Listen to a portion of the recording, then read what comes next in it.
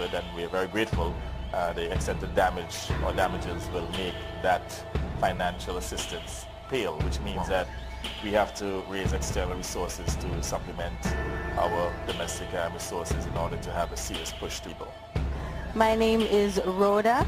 I grew up in Barbuda. I witnessed Hurricane Lewis, and compared to that, this has been something that I've never imagined experiencing. It was horrible, it was devastating, it was sad, and it was tragic.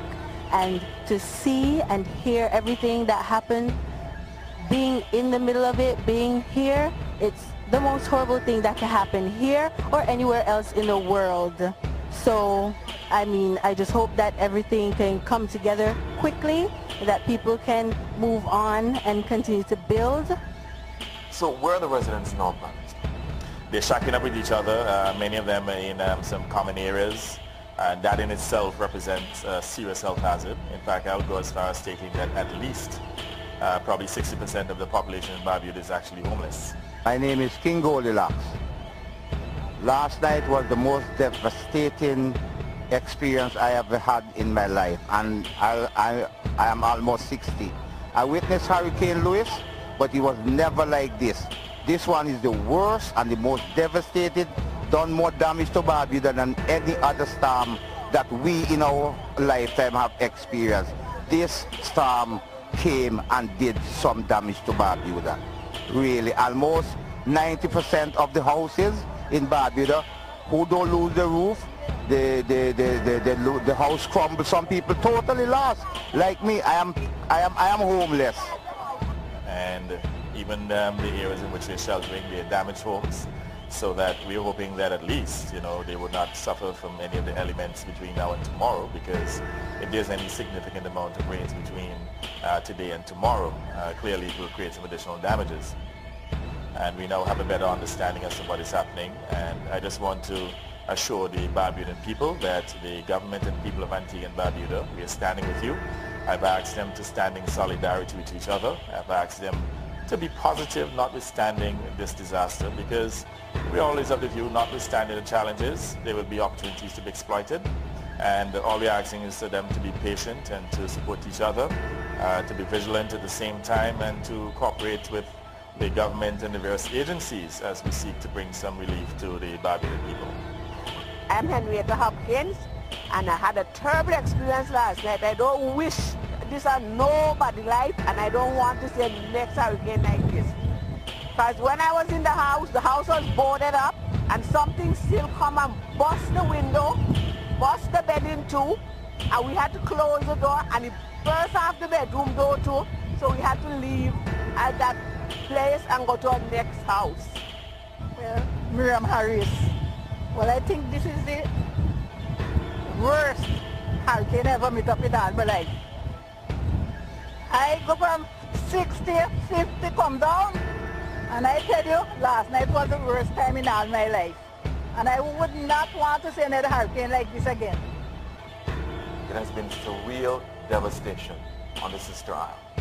This has been the result of Hurricane Irma's fury, a powerful Atlantic storm, one of the most powerful on record, 185 mile-per-hour winds crashing into the Sister Isle. That has been the result. Where to begin, where to start? This is just one word, epic. What we experience is like something you see in a horror movie.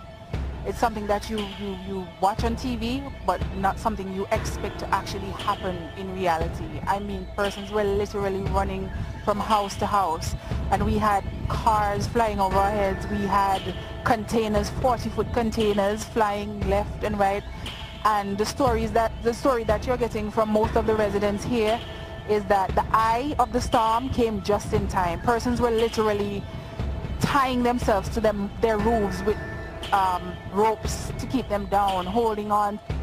So Prime Minister, let's unpack what happened, the immensity of the destruction in Barbuda. So what happened to the residents while all of this happened?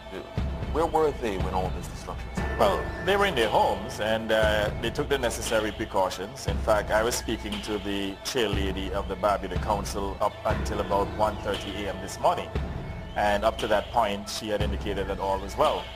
A little late in the morning, I was told that residents had actually communicated that a few roofs were lost.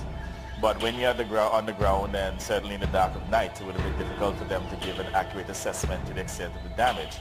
So we are of the view here that perhaps the damage would have been limited, not recognizing, having done the aerial view, that the entire housing stock was damaged.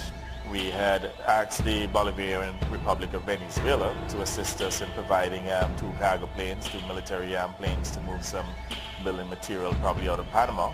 So we will now pursue those options and to make sure that we can move building material into Barbuda as quickly as possible to start the rebuilding process.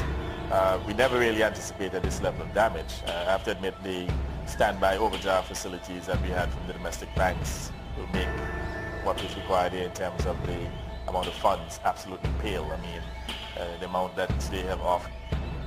And we have to raise a significant amount of resources now to rebuild Barbuda and to restore it to normalcy. The good thing about it is that we had already made some contingency plans. I have to admit that at one point we thought that they may not have been necessary.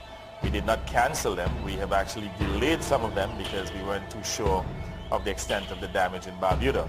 It means now that we will activate those mechanisms. So tomorrow we have about 2 cargo planes full of supplies that will be landing here in Antigua.